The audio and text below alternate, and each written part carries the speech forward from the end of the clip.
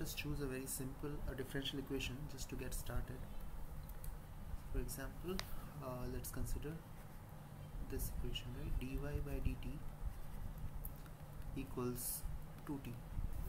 So this equation is quite simple to solve analytically. So if we integrate it on both the sides, what we get is y equals t square plus c, right?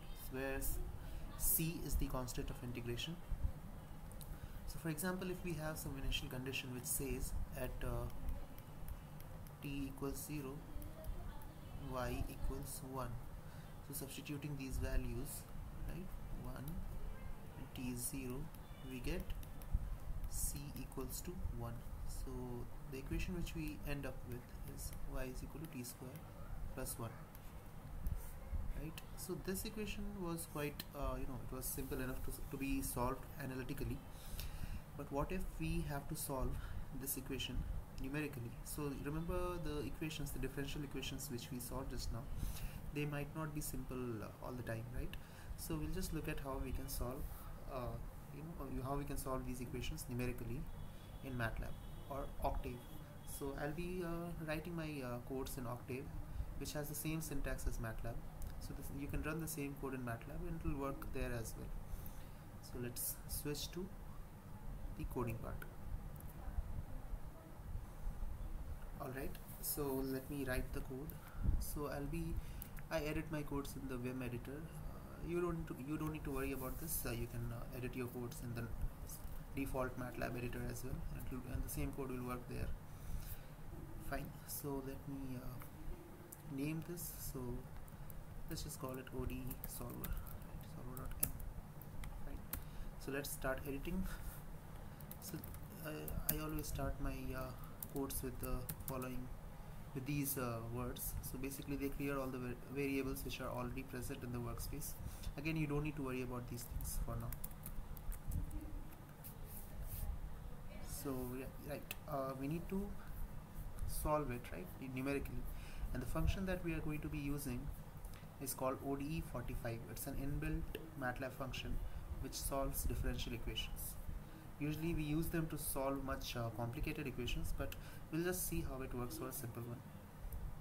So the equation which we had was dy by dt equals 2t, right? So let us define that. So I'm going to be calling that function which I had, or let's call it dy by dt itself, right, because it's a simple function. Dy by dt, it was a function of t and it was 2 times t. So that's the function that we have, right?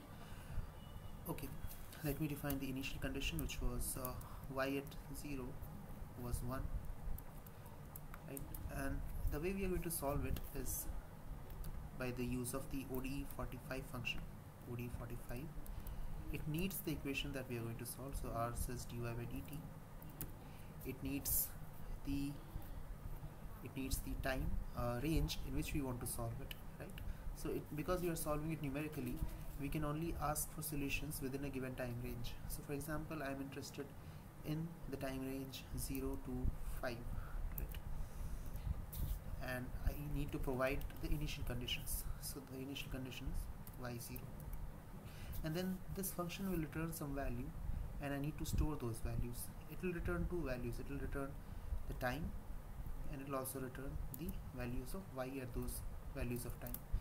So doing this stores the returned value of ODE45 in t and y.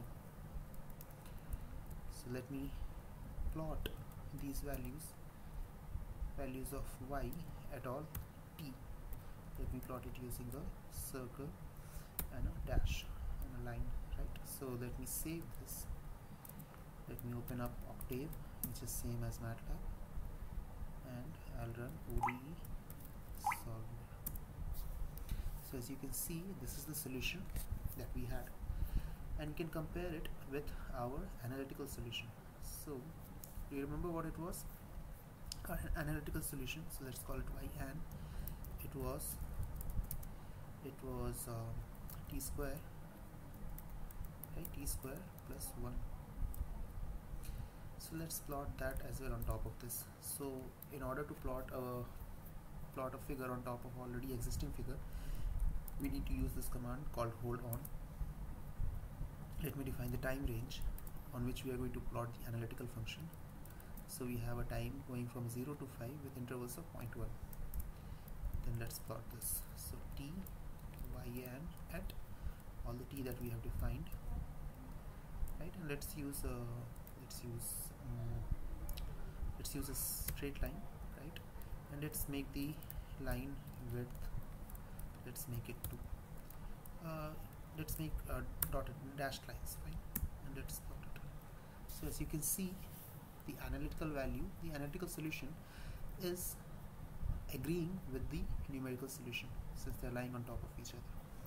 So now we have seen how we can solve differential equations, albeit simple ones, using ODE45 in Octave or MATLAB. Okay, thank you for watching, and I'll be uploading next videos with slightly complicated differential equations.